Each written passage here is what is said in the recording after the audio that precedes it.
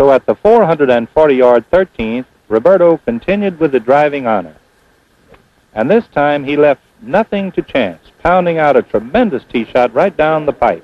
In the rarefied air and the dry fairways, he outdid himself here, finishing over 380 yards, and as a result lose the fluid action that helps bring power and control. Roberto De Vincenzo offers a fine example of good technique, and here you'll see it in slow motion. He's driving off the 17th tee. The whole action is very fluid because of a good break of the left knee on the backswing. This allows for a good pivot or turn. You see the knee pointing down and behind the ball. The right leg is firm, taking the weight shift. Now watch Roberto's right knee and how it flexes forward with a move to the left side.